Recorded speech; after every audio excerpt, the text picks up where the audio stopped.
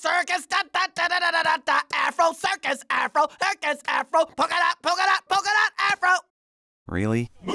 Animated mammals beat out aliens and 80s rock stars at the box office this weekend, with Madagascar 3, Europe's Most Wanted, taking the top spot, raking in $35.5 million. The film cost $145 million to make, and it's well on its way to making that back for Paramount and DreamWorks. In just 2 weeks, its domestic take totals are over $120 million.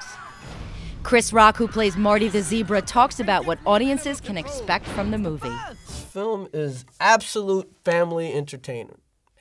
Family entertainment, top to bottom, old kids, young kids, adults, grandparents. Everybody can go see Madagascar. I have a really good time.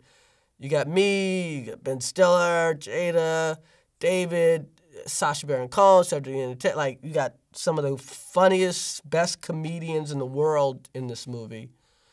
And so just some of the best comedic minds coming together, working on the script and stuff. So this is real high-end entertainment.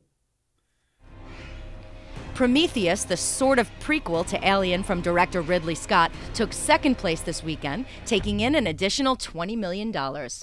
It stars Michael Fassbender, Guy Pearce, and Charlize Theron, who has another film in the top 5, Snow White and the Huntsman, which came in at number 4, taking in almost $14 million.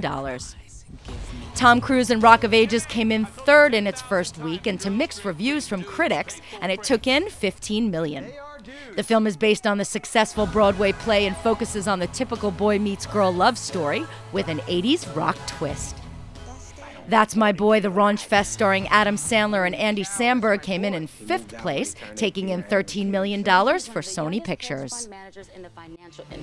Maybe your son can help you.